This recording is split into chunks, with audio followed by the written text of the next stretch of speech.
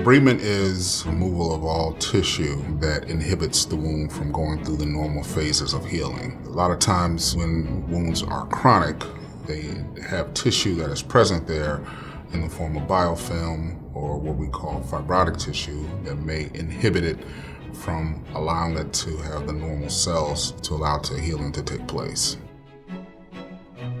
The different types of debridements include autolytic debridement, which is the body's ability to remove all tissue that inhibits the normal phases of wound healing. There's also chemical debridement, which involves different enzymes and different compounds that are used to remove some of the tissue.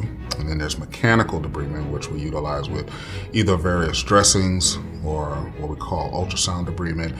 And then there's also finally surgical debridement, where we utilize different instrumentations in a sterile environment to help remove the tissue that can inhibit the normal phases of wound healing. This service is available for patients who have chronic wounds, and a lot of times chronic wounds are a byproduct of poor oxygen to the wound, poor vascularity to the wound. There's also can be a poor diet that can contribute to a chronic wound. There can also be the buildup of what we call dead tissue or necrotic tissue that keeps the wound from going through the normal healing process.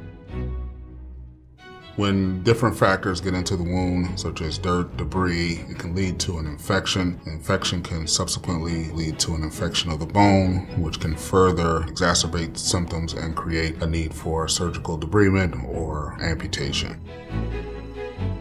We're able to help improve their quality of life by dealing with not only the physical aspect of having the wound and getting it to heal, but also the psychological aspect and how it can prohibit them from doing the things that they like to do.